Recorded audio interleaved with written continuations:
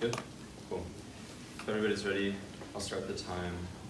Now, we affirm with one observation, Curious 17 to OMFIF explains that reason striving Catalonia is not spontaneous, but rather the product of a build-up of tensions without independence. Unilateral secession is inevitable for three key reasons. The first is structural deficits. Major of the GK in 2017 writes that because large states are inherently difficult to govern, the globalized world is moving towards them splintering. Second is media madness. Trevenia 17 at the University of Barcelona explains that the main driver of secession has been the Catalan media's 30-year narrative that has discouraged compromise and promoted hostility against Spain. Third is generational change. Gonzalez 17 of foreign policy finds the support for unity is weakest among younger populations. Overall, Meir 17 Memoir writes that self-determination is unstoppable and no power can indefinitely prevent any group from eventually gaining independence. And just for these reasons, that Balfour 17 of foreign policy warns that no form of mediation in the status quo will bridge the divide between Catalonia and Spain. Contention 1 is preventing Spanish retaliation. Castells 13 at University of Barcelona explains that the method of independence is vital, as outcomes differ when independence is the result of civilized bilateral discussions. Compared when a secession is traumatic, trauma does not equate to violence, but rather lacks dialogue, as one side refuses to sit down at the talks while the other continues to make demands. Castells explained that this is the current situation in Spain, with the chance of a non-traumatic outcome becoming less likely over time. An affirmative ballot creates a unique departure from the past decades of Spanish policy in favor of a more amicable agreement. The impacts of preventing conflict. In the status quo, Plaintiff 17 MIT concludes that political dynamics of Catalonian state have signaled a civil war which could kill over 100,000 people. Even worse, William 16 of American University concludes that these conflicts destabilize entire regions, creating refugee crises, war economies, and terror safe havens. Even if conflict can be avoided right now, Gary 17, the Oriental Review, writes that Catalonia is a frozen conflict, a phenomenon which Williams explains is a result of a deep cultural difference that persists for centuries despite numerous attempts at reform. Frozen conflicts are detrimental, as Paul 10 in Newsweek explains that frozen conflicts drag on through cycles of stalemates and ceasefires, preventing any political victories from translating to stability. This is because Tiro 6 at UC Boulder explains while agreements may signal short-term peace down the line, the preference of one or both parties are likely to change to the point where agreements can be ripped up at a moment's notice, causing conflict to reignite. Fortunately, Tiro concludes that peacefully agreed upon borders are rarely fought over. Contention 2 is sailing to victory. Calvin 15 explains that part of the U.S. should South China Sea lacks the presence of the Naval Sea Lift Command, of force on its own, amounting to the 4th largest navy in the world. He furthers that to facilitate this shift, NATO members must expand their logistical capabilities, or else the Sea Lift Command will never be fully shifted, leaving the South China Sea open for Chinese exploitation. Fortunately, Catalonian ports will solve the issue per Calvo, as their ports in Barcelona and Tarragona will be perfect in conjunction with NATO forces in achieving this logistical feat. All that we need to change is for connecting infrastructure to be built for these ports, and they could finally fulfill their role in securing the logistical security of the Mediterranean, something so important he states that this shift entirely rests upon it. Unfortunately, Spain will not utilize these ports for three key reasons. The first is Catalonia, which Calvo finds is preventing Spain from investing in the connecting infrastructure for these ports to be utilized effectively. Second is the threat of a Moroccan invasion, which, as Hay 617 of Atlantic Council explains, forces Spain to prioritize ground assets over naval ones. Third is the infrastructure gap. Catalonia News in 2014 reports that Spain has reduced investment in Catalonia connecting infrastructure by 50%. Catalonia inversely would utilize these ports for two reasons. First is trade. Pedrosa 17, a Catalonian official, stated that Catalonia wants to expand its ports to enhance trade. Second is political motivation. Fortunately, Estonol 17 of the University of London finds that Spain disproportionately pulls money out of Catalan infrastructure spending, directly damaging the efficacy of these ports. Were Catalonia to be independent, official planning documents indicate money would flow to the current rotting infrastructure for these ports. The impact is global thermonuclear war. Sverdrup 16 writes that any analysis of the South China Sea stability absent this transatlantic shift of the Naval Sea Lift Command is sorely incomplete. He adds that there is practically no problem of this magnitude that can be solved as effectively as this one with a full U.S.-NATO cooperative shift. Erickson 13 writes the United States cannot risk a strategic shift in the status quo because if they do, they appear weak and malleable to Chinese assertions regionally. He emphasizes that this creates a false perception on the side of China that risks miscalculation. Carnex 16 views the U.S. presence in South China Sea as lacking presence, that there is a shift away from the U.S. capacity to assert its interests in the region. Garofalo 16 explains that this false perception risks miscalc because as China becomes more assertive, they can misjudge where the U.S. threshold for conflict is and spark an all-out thermonuclear war. Kulaki 16 explains that this is because the PRC does not perceive the situation as possibly going nuclear, while the U.S. is still in a Cold War mindset that the conflict is inevitably going to go nuclear, were it to break out. This mismatch is what will create the miscalculated nuclear war for all these reasons affirmed. Divession negate, our first contention is about hurting Spain's economy. This happens in two ways. The first is through revenue. Kudasova of CNN Money explained that a fifth of Spanish tax revenue is supported by Catalonia, one of the richest regions in Spain. Much like any progressive tax system, Catalonia's share is crucial to ensuring the stability of the poor and working class via direct government assistance and social programs. Second is through investment. Al Jazeera in 2017 writes that Catalonia is home to the largest station businesses of Spain, with 25% of all goods and services produced there. Because of this, Catalonia is the largest regional jar of foreign direct investment to the country. Overall, Rodrigo Pose of LSE concludes that affirming would cost Spain 20% of its GDP overnight, and this loss of value will collapse exports and consumer confidence, with the poor feeling the lion's share of the impact. Our second contention is about freezing over. Affirming would lead to the international isolation of Catalonia. As Ashish Kumar of the Atlantic Council in 2017 explains, an independent Catalonia would by definition no longer be part of the EU. It would see barriers go up between it and EU member states overnight. The implication would be no free movement for people with Catalan passports, no free movement of goods and services to and from Catalonia, and a potential loss of access to the euro. Alfonso Valera of the Conservation furthers that because joining the EU requires a unanimous yes vote, it is all but certain that even if Catalonia attempted to rejoin, it would face rejection. This is because Vox in 2017 writes, an independent Catalonia would set the dangerous precedent for secessionist movements everywhere to challenge EU states. So rejecting Catalonia would be necessary to uphold the structural integrity of the EU and show consequences for future challenges to power. However, even if Catalonia were to bypass these hurdles somehow, the BBC reports that historically the process of EU integration would take a minimum of 10 years, and within this decade, Catalonia will be left in a state of complete uncertainty, laying the undeniable foundation for a failed economy. Sophia Bosch of CNBC explains that in the event of independence, Catalonia's separation from the EU would guarantee a loss of 2/3 of their exports and 70% of foreign direct investment, leading analysts to project that unemployment would double on impact. Importantly, the loss of access to the European Central Bank and Spanish debt relief would indefinitely delay Catalonia's ability to recover, as it could not invest in the creation of important state apparatuses, like a federal banking system and improved infrastructure, locking in economic and political instability. As such, the immediate consequences of affirming a scathing recession felt most directly by people at the bottom. Post concludes that independence translates into a period of, quote, rapid impoverishment from which Catalonia may never recover. Our third and final contention is about international fracturing. Press News in 2017 explains that the Catalan independence movement risks a spillover effect onto neighboring countries, as the precedent it sets could be the first step in completely fracturing the already weak EU. Spain officially granting Catalonia independence would break many clearly drawn lines in its constitution with severe implications. Rachel Donadio of The Atlantic reports that following Catalonian independence, secessionist movements in Italy, Belgium, and France may rapidly move to secede, claiming Spain's example as precedent. Already, Al Jazeera reports in 2017 that Catalonia's fight for independence has intensified conflict in other regions of Spain. The best example of this is with the current Basque movement. Holly Elliott of CNBC in 2017 writes, the Basque country also claims its status as an autonomous community and is closely eyeing the situation unfold in Catalonia. The situation is uniquely unstable because of the region's history with violent separatism and terrorist attacks carried out by nationalist groups. And the top spokesman for the Basque Nationalist Party has recently made moves to indicate a resurgence of an independence movement based on the likes of Catalonia. The impact is snowballing instability. Sternsack of Vox EU writes in a comprehensive analysis that any secessionist movement of a small state from a larger one inspired out of conflict is likely to collapse the smaller state's economy. And even in the absence of this full secession, Bloomberg writes that the political turmoil and conflict across multiple areas of Spain and beyond could spell the downfall of the euro and its accompanying markets. And for these reasons, Mission San Jose negates. You good? Yeah. Okay, cool, then we can start. Can I have the first question? Sure. So, like, on international fracturing, is your impact, like, the fact that these movements separate from their countries or the unrest that it creates internally? Both. Okay, so, say, like, when Czechoslovakia broke up in, like, the middle of, I don't even know when it broke up, but, like, say when Czechoslovakia broke up, like... Why are you asking me a question if you don't know the premise of your question? What? Why are you asking me your question if you don't know what happened? It's just, like, moving, the date doesn't Sure. matter is the All point, right. okay? When Czechoslovakia broke up in, like, Central Europe, right? Why did we not see a wave of separatism and unrest across Western Europe? I don't know about Czechoslovakia, neither do you, but I do know that when Brexit happened, Scotland followed. So can I ask a question? Hang on. In your Wait, contention, no, no, let's just move on. In your contention too, when you talk about how like sailing to victory, right? You say that Spain is blocking Catalonia from doing this economically. So if we win contention 2 and there's an economic recession, then we also win the link to instability and the whole thermonuclear war, whatever you say. No, that is Why? not true, because these are the 2 largest ports on the Iberian Peninsula. Yeah. And because of Catalonia's very small size, like when the United States went into the Great Depression, it is going to invest in the infrastructures that drive its economy. When the United States economy was facing extremely high like deflation rates, it decided to finance the agricultural industry because that was the backbone of the US economy. The backbone of the Catalonian economy are these 2 ports, and regardless of an economic recession, it is in their best interest to ensure that they are invested in and they create the economic stimulus in key locations. How are these ports used by Catalonia? We would argue that they're dual use.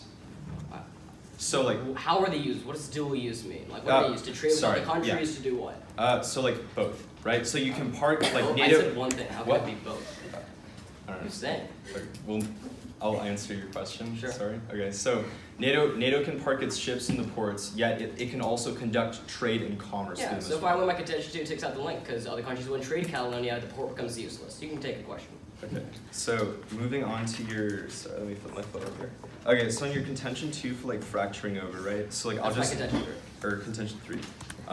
Like, again, like I'll ask you another question, right? Like in like the like say when like Kosovo separated from Serbia, right? Like why did we not see this? Because Kosovo was a genocide, so the EU had pity on them. Okay, so then what about the breakup of the USSR? Right? Like there's just such a high propensity the breakup of the USSR led to Yugoslavia splitting into 7 countries, one of them being Kosovo. So when you talk about 3 reasons why independence is inevitable, your third one about the younger generation, what does Gonzalez conclude is the reason why younger people want to secede? Sounds like you're going to answer the question. Unemployment. So if we win our contention 2, then that means we control the link to your inevitability, right? It's not true because we give you 3 separate warrants, and I can assure you. Yeah, like, you we'll frontline it when you make the response in a That's speech, right? Okay. Can I see? No. It was Vox. Vox to you, just ready. Let's start the time now. Start with no review. Who in the conflict's inevitable? We win the round because independence is inevitable. All the next disadvantages are non-unique. The only risk is falling back for these forms of cooperation. Let's go to their contention 1. The first one is about losing revenue. Recognize that Catalonia represents 20% of Spain's GDP, but represents 18% of the population. This sends a decrease in the expenses to Spain due to a decrease in the population. It's about proportional to the loss of the overall output. As a result, Pelusia Business Insider in 2017 quantifies that Spain would only lose 2% of their GDP from Catalonia, mitigated there. Their second one is about losing investment. Espanol of the University of London 2017 finds that independence helps Spain as a whole in order to quell other independence movements who trigger economic development and modernization across other Spanish municipalities. This links directly to the FDI argument. As a result in increase in economic development, infrastructure, and modernization, it increases FDI in the economy. Balak of Columbia University in 2009 indicates that infrastructure quality is key in determining the factor of foreign direct investment. Thus, Raymond of the Superior University in 2011 quantifies that a 1% rise in infrastructure enhances FDI flows by 1.31%. On the impact, Spankler of Asia Times in 2017 finds that due to an aging workforce that will break national budget, the Spanish economy will implode in the next 20 years. There's 2 implications. First, their impacts are non-unique, but second, it is try or die for Catalonia. Spain is already done for. Let's go to their second contention on freezing over. First, the EU is grandstanding. When created the independent 2017 finds that the EU's current hardline stance is just a tool to attempt to quell other independence movements. However, Castells at the University of Barcelona in 2016 finds that if Catalonia gained independence, the EU would be forced to accept it in order to make sure it has the least possible damage. There are 3 warrants. The first is a debt disaster. Calvo at the University of Naya in 2015 finds that Catalonia actually has to help Spain pay their debt, which means the EU will be forced to let them in. Second, Catalonian corridor. Castells observes that a large percentage of the freight enters the EU and pass through Catalonia. In order to maintain constant flow of trade, the EU would be forced to allow Catalonia to become a member. Third, on NATO access. Calvo from our second contention explains that the Catalonian ports are strategic locations in securing the Mediterranean. Because of this, the NATO members also in the EU would likely want to ensure access to these strategic ports and would push for EU integration to further cooperation with Catalonia. Now for one really big turn. It is try or die for us, because Benchcore of the University of Georgetown 2017 finds that using flexibility and determination to centralize and consolidate nations and cultures without regards to regional diversity make it vulnerable to socioeconomic volatility and will cause its inevitable destruction. Varoufakis of the University of Athens in 2017 finds that Catalonian independence is a golden opportunity to recharacterize the EU's mission to become that is more flexible and open to regional diversity. At the end of the day, they tell you that the EU is so important, but it inevitably collapses in their worlds. When you vote for us, it is try or die as a risk of linking in to their EU benefits, specifically on their Vox evidence in contention 2. It's talking about illegal secession, it's talking about illegal secession, forcing Catalonia not to join the EU, but when you vote for the affirmative, it is more of an amicable agreement. It's solving back for the illegal notions that they talk about. In fact, Galli at MIT in 2013 explains that because Catalonia is already very well integrated into the EU and meets all the EU's membership standards, they would get de facto membership into the EU, which means we link it to their second contention.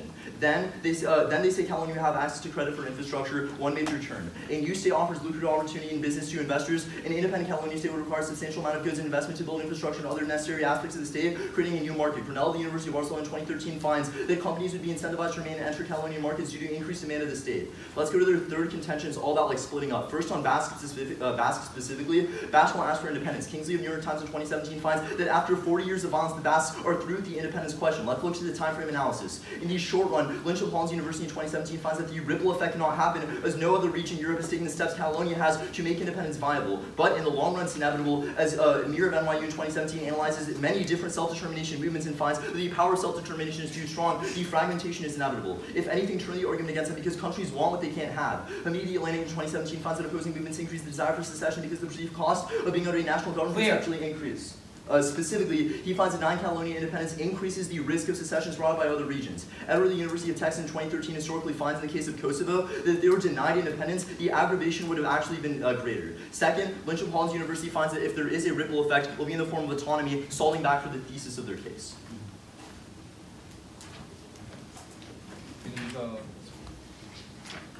Let's start now.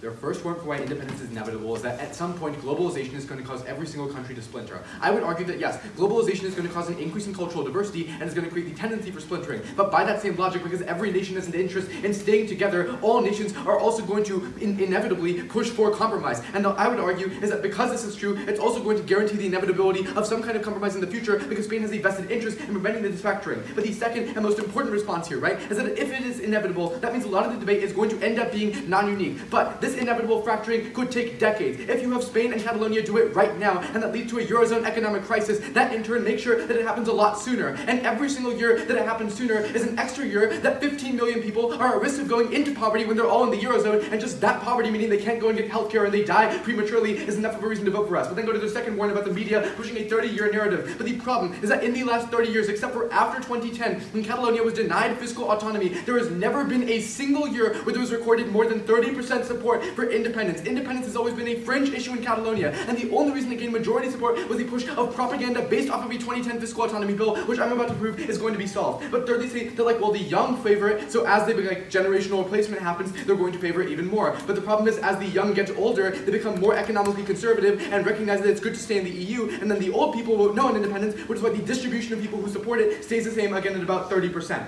So here's the big problem, right? They are going to argue that it's inevitable, but if a compromise happens over the 2010 fiscal autonomy pact, then we would go back to pre-2010 levels of support, which are not enough to generate a secession. And this is happening right now, because according to The Economist, the Spanish government has come around in the aftermath of the December 21st snap election and said that it will compromise on fiscal autonomy, and has created a commission to review the tax autonomy, which is the reason that there was support for independence in the first place. In fact, The Hill reports 3 days ago that 2 of the 3 major pro-independence parties that won the election, comprising 62 of 70 pro-independence seats, actually support a compromise and have redefined independence as more autonomy while being part of the Spanish state. For this reason, not only do we show you A, that according to The Guardian, 74% of Catalan people support a compromise with Spain over independence, whereas only 21% of people support independence, but B, the ING group finds that these political moves indicate a major shift, and for this reason there is an 85% chance, according to global risk analysis, that the conflict peacefully de-escalates through this compromise and does not resurge. Then go to contention 1. They say a peaceful secession is better than a violent one. First, I would argue that a violent one would never happen for 2 reasons. A, is that according to the New York Times, the Catalan independence movement is unique, and that it has always sold itself as a model for the world how you can be a peaceful secession and still succeed. In fact, the leaders of the movement have all told their people to not take up arms, which is why they never fired a single shot, and they won't. But B, and more importantly, foreign policy finds that Spain is a democracy with a democracy score 10 points higher than the US, and they would never want to take up arms against their people, because if they did, they would be internationally shunned and condemned, and people would compare them to Francisco Franco again. It's never going to happen. But one good advantage of not doing a legal secession is that when you vote for them, you're guaranteed independence. When you vote for the neg, if they illegally secede, it's highly probable that they end up being part of Spain anyways, because they already declared independence in October, and guess what happens? Spain dissolved their parliament, held another election, and now they don't want it anymore. And they can just keep dissolving their parliament to keep them in the country, so independence is not inevitable. But then go to contention 2. All 3 of their links why they're not going to use the ports right now are going to short-circuit this argument, right? For example, Spain isn't investing in them right now because they're investing in dealing with the Catalan crisis. So if investor confidence falls even more and the economy gets even worse, they're going to be diverting even more resources away from these ports.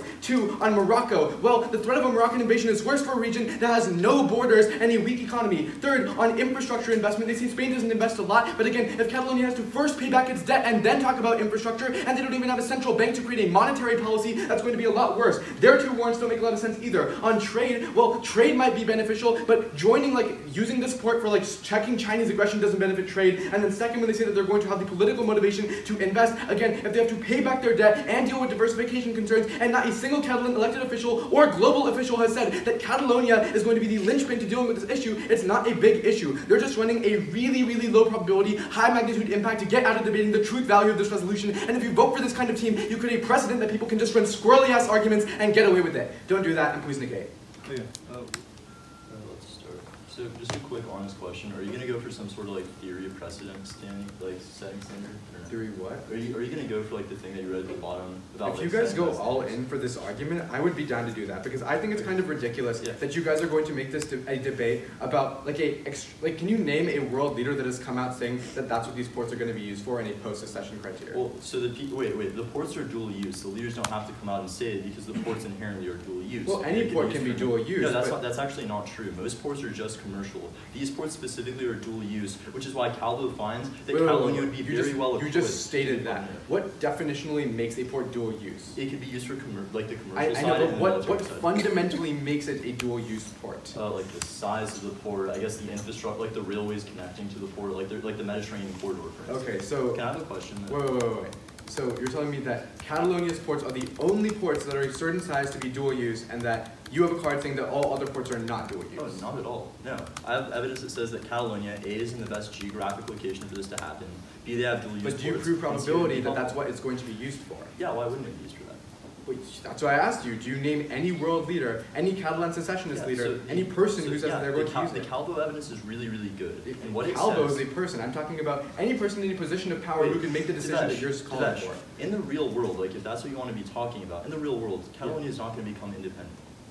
Right? So obviously world leaders aren't talking about what's going to happen. Whoa. World leaders are talking about what's going to happen if they become independent. They're not projecting like They're what's going to talking. happen. Whoa. They are talking about things like the EU. They are talking about things so about conflict. everyone is like almost certain, like in the real world, that That's Catalonia so not probably won't true. get independence. The only way they become independent is through fiating.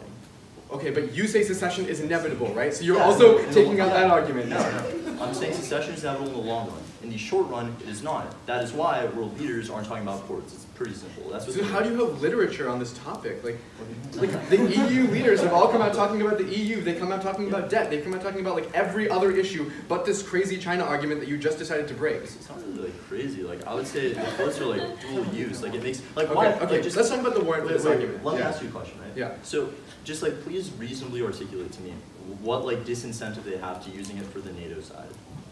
Okay, the disincentives you talk about in case we say that they would exist to a larger extent with an independent Catalonia. That's it. They're going to develop these ports for trade anyways. Yeah, your disincentives, in case, right, say that they're spending too much money dealing with the crisis, so they can't spend money investing in it. So you there are affirm two a resolution that doesn't exist anymore. What's the second? We're saying they're spending money dealing with other problems. Wait, Spain is not Catalonia is independent. Catalonia is spending. Spain and yes, Catalonia I are know. different, right? And Catalonia is spending money dealing with other problems, so they're not going to pick up the slack for Spain. Does that make sense? It doesn't. If you gave me somebody in the Catalan independence movement saying this would be priority number 1 and not priority number 101 after we fix the 100 other problems created by a independence. director of infrastructure from within Catalonia that says the ports will be developed. No, he doesn't say they'll be used for NATO. He says we'll Yeah, develop. but they're dual use, so NATO could use them without any extra like harm. But you don't prove that's going to happen. Why would it's 10 seconds over. Yeah. So we're going like the order of our contentions and like the observation at the top, and then their case. Front ready? Opponents? Are all three judges ready? Okay, if everybody's ready, let's start the time.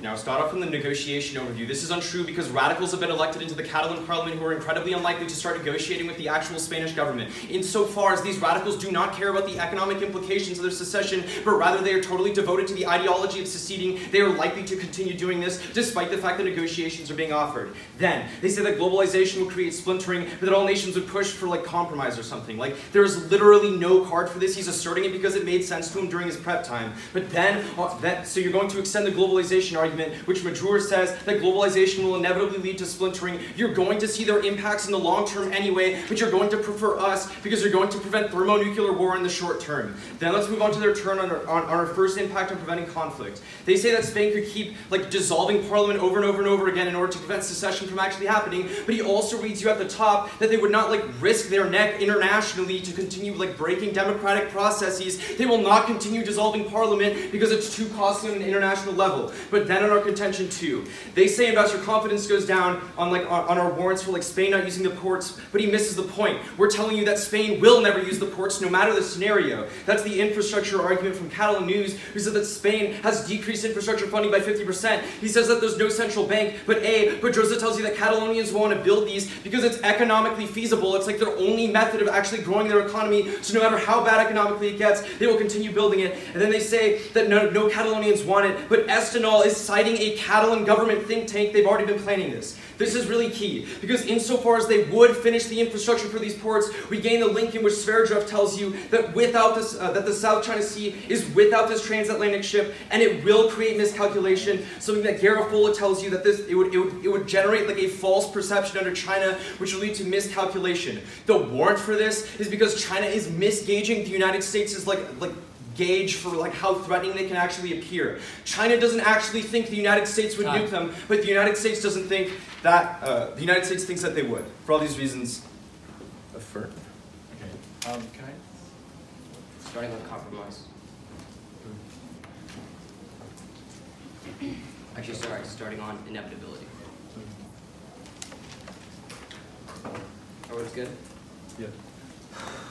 In cost, John concedes that inevitability is not a true argument, don't for a fake argument that they made up. But second, he says that because there's no card, don't prefer Devesh's analysis. This is a reason to drop them. They say prefer cards over logic. I would argue as debaters, we have to debate logic, not just blindly put our faith in some random author that they don't even know about. But also, I would say that Devesh's logic makes sense, that if they're a compromise for this globalization, it's the same argument why compromise is inevitable. But let's win compromise to prove this right. They just say, oh, radicals have been elected. They ignore the entire premise of our argument that yes, like 2 radicals are elected, but 2/3 of the Independence Party, which controls the majority, have said that they are no longer pro-independence, they are pro-compromise, which is why the Economist tells us that a commission has been set up to solve the root cause of the problems that exist, which is why the ING analysis says there's an 85% chance of full de-escalation, which means that we solve. Not only does this solve this, but it also solves the ports issue, because the compromise is happening on tax autonomy. That means Spain is conceding on going in to give Catalonia money, and that money would be going to use ports, which solves back for their second contention. But more specifically on the second contention, a couple things. One, call for the card. Their port card says that if they benefit from secession, then they can invest inside the ports, which means that our contention 2 is a prerequisite. They don't talk about contention 2 in summary. 2, the judges said that they have to extend defense in first summary, which means that we automatically win contention 2, and we win the link. The impact is 70% of FDI combined and 2/3 of exports. But then the card also doesn't say that NATO would accept them. They just say why not NATO accept them, because there's no probability of NATO accepting them. They just say why not. That's not a fundamental debate issue. More specifically on our case, a couple of things to the front line. On EU, the first 2 things they say is debt disaster and econ benefits. This is wrong for 2 reasons. The first is that the EU wants to see Catalonia fail, because the Williams-Vox card that they call for specifically says is that they want to set the precedent that future secession movements in France, Belgium, and Italy shouldn't happen. The second reason is that Spain granting Catalonia independence doesn't make this happen, because that means that again the independence only sets a bad precedent in their world. But then they say, oh, the NATO has access. But the first thing you have to recognize is that the same warrant as to why they wouldn't be accepted in the EU is the same warrant why they wouldn't be accepted into other international organizations such as NATO. But second, if it's a dual use, again they just say why not. The reason why they want it is because again they don't want to show and spread other secession movements inside their own countries. But then they just say, oh, Vox is about an illegal secession. It's not. The Vox warrant is about whether or not it's legal or illegal. France and Germany are going to ask in their best interest, and whether or not it's inevitable or not. That means the only risk of solvency for further integration into the EU is by voting candidates away, which just guarantees a European global crisis. Thank you.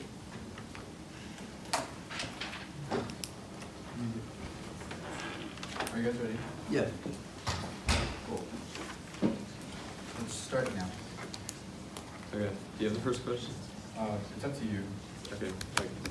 I'll take it, I guess. Yep. So on the fact that like only 2, like, how do you quantify that like 2% of them are radicals? Because we said He just said that. Sorry, it's 62 out of 70 seats are held by the 2 moderate independence parties, which actually define the term independence not as being a separate state, but as being they call it being a nation state, but they've defined it as being part of Spain but having more autonomy. And the one with 8 seats, the CUP actually lost 2/3 of the seats that it had from the 2015 election, showing that people are moving away from hardline secession and towards compromise. Wait, but what also happened to the Spanish federal unitary party?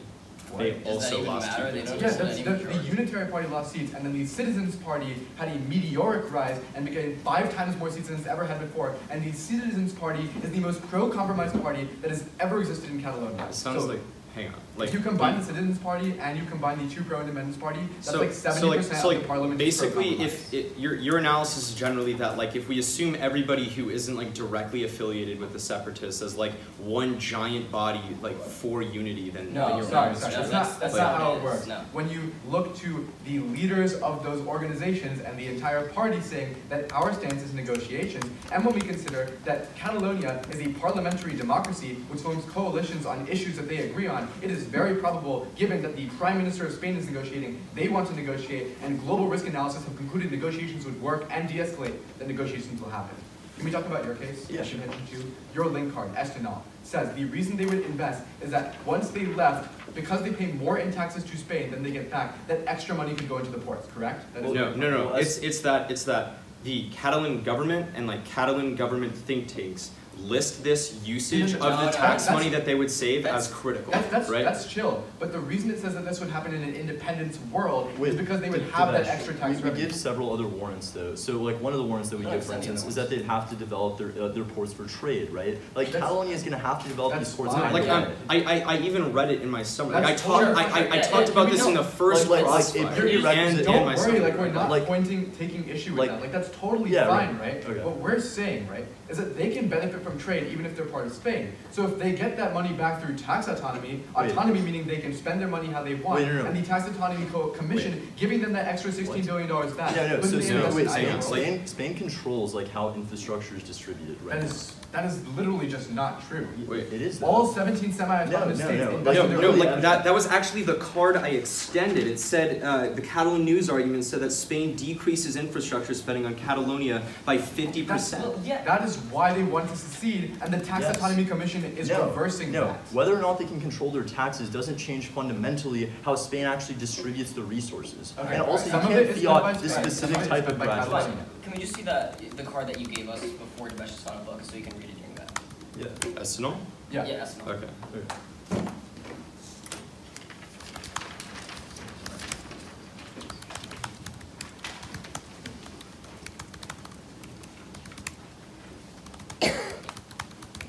Opponents ready?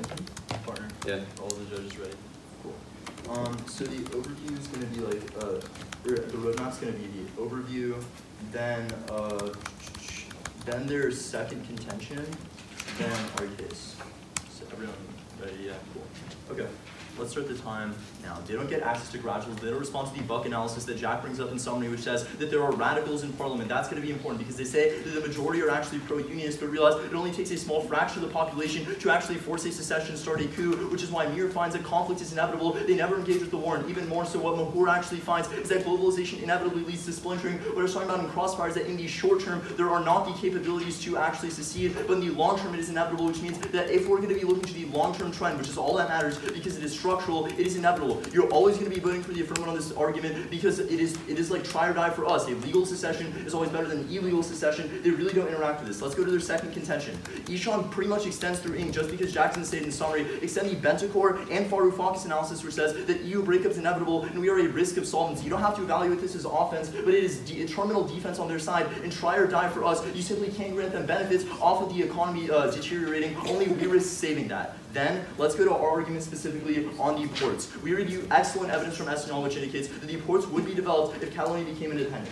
The reason why they're not being developed now is A, due to the Catalonian crisis. Devesh reads that analysis in his rebuttal and Jack turns it because when you affirm the resolution, you lift the Catalonian crisis and let them invest in ports. And second, we actually change how the infrastructure distribution is handled. Catalonia can now spend more of their more of their money on infrastructure. That's going to be important. They would do this specifically in ports because they have to expand their trade. The impact is clear. Because these are dual-use ports, they have no disincentive to letting NATO put the ships in the ports. This actually lets a U.S. pivot to the South China Sea, which is important because we prevent appeasement in the South China Sea, which impacts to the thermonuclear war. That's the Kalaki evidence. So we're going to be outlining their case specifically on magnitude because we outline that the deficit in the South China Sea, in the status quo, is why miscalculation and tensions are likely. But you vote for us, you solve back for this deficit, you solve back for this lopsided miscalculation outlining their case. If there's a thermonuclear war, you literally cannot enjoy any of the benefits they talk about, and that's why we are proud to affirm. Thank you.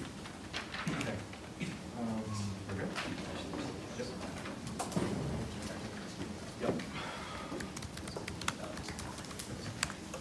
we're going to take this one slow. It's going to start on some stuff about inevitability. Then it's going to go compromise, our contention to, and ports. Everyone ready? Okay. So 2 things were established as inevitable in his last speech. The first is that sometime in the long-term future, everybody is going to secede. And the second is that sometime in the long-term future, the EU is going to collapse. They don't extend an independent reason why a legal secession is better than an illegal one, which means 50 years from now, the status of the ports is probably going to be either yes either way or no either way. There is no unique offense for either side in the long term, so let's talk about the short term, because if we don't have these ports in the short term, then there's going to be a thermonuclear war, which according to them is pretty freaking bad. So let's talk about the first reason we link in, which is tax autonomy. The logic on our turn to war in 1 is the first reason you can vote for this, because we say that if secession is inevitable everywhere, then also states wanting to compromise is inevitable everywhere, because states by definition want to stay together. That's the A point, but the B point is what's happening in Catalonia right now. You can extend the Guardian saying the tax commission is in action right now, the Hill saying that 2 of the 3 pro-independence parties, 62 of 70 seats, are anti-independence and pro-compromise. The one that holds 8 seats was actually cut down by 2/3 in size, and all the anti-independence parties are also for compromise, and the ING card saying there's an 85% probability of peaceful de-escalation. All they say is that a small fraction of radicals can do this. No, they can't. You need a majority vote in parliament to secede. Otherwise, how are you going to do that? At that point, tax autonomy solves, because their link is that they are preventing them from investing in the infrastructure, but they invest in some of their infrastructure, and Spain invests in the rest of it. But if you give them autonomy, they can invest in more of it. Prefer this on probability, because if you vote for us, you are guaranteed that they can invest in this infrastructure really fast. But if you vote for them, there's economic uncertainty, and there's some probability that investors leave the region, that they can't invest really quickly, and the thermonuclear war gets triggered. Second way you can vote is on contention 2. They only extend that econ collapse is inevitable in the long term, but in the short term, you can extend our warrant. Williams says that they want to keep them out because they want to set a precedent. That's key. We say they lose 70% of their foreign direct investment, 66% of their trade, and they don't have a central bank. They're paying off debt at the same time. They're not going to have time or the resources to invest in this infrastructure. You are delaying this infrastructure so people die because of a thermonuclear war. And finally, on their ports argument itself, again, their only link is that they're going to have more money. A, we link in, and B, there is only a risk that they lose money in the world where they secede. Like every economist will tell you that there's only a risk that they lose money if they secede. And the internal link has always been money. So vote common.